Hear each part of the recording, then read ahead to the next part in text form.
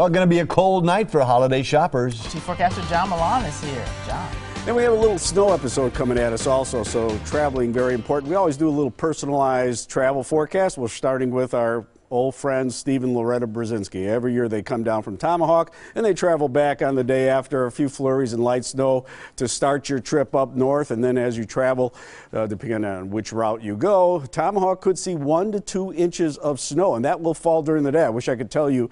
And cold temperatures, 18 degrees. I wish I could tell you to leave earlier or leave later, but it's going to be light snow all the way back on your trip. For the rest of you folks traveling tomorrow, the North Woods are going to get a little bit of snow tomorrow, even a little rain-snow mixture and freezing rain at the Twin Cities.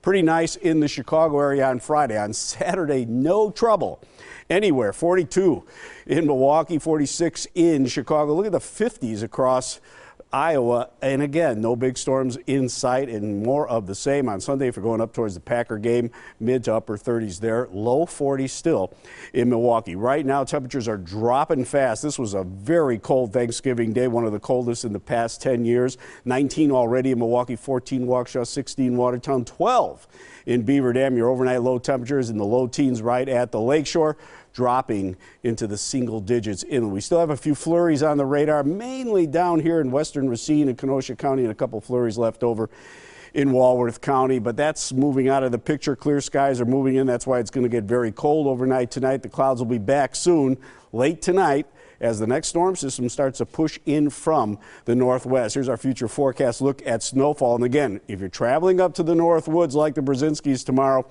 over 1 inch to 2.5 inches of snow from Wausau to Green Bay, about 1 inch in the Madison area, and less than 1 inch here in southeastern Wisconsin. So not a big deal for shopping tomorrow down here. Thursday, we're looking at mostly high pressure rolling in and then pushing out by tonight. Friday, here's that little burst of snow that rolls through and drops the 1 to 2 inches. And then this warm front rolls at us for Friday night into Saturday, and that will bring temperatures back into the 40s. So tonight it's going to be a chilly one. We start out clear, then becomes cloudy late.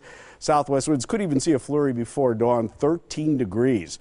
Tomorrow, some light snow at times, maybe a ½ an inch here to a dusting, about 1 inch in Fond du Lac County, 2 inches towards Wausau, 31 degrees. Your chilly high. We start to warm up tomorrow night, 25 degrees with cloudy skies. And check out Saturday, looking really nice with partly cloudy skies, southwest winds, and 43 degrees. Here's your Storm Team 4 7-day forecast. 40 still on Sunday. Not bad for the Packer game. Not bad for the Badger game this weekend. Some sunshine on Monday and 25 chilly degrees. And then back up on Tuesday to 32 with a flurry or two. 35 on Wednesday, and a rain-snow mixture moves in here next Thursday. We're still cold at 38 degrees. We'll be back with sports and Rod Burks after this.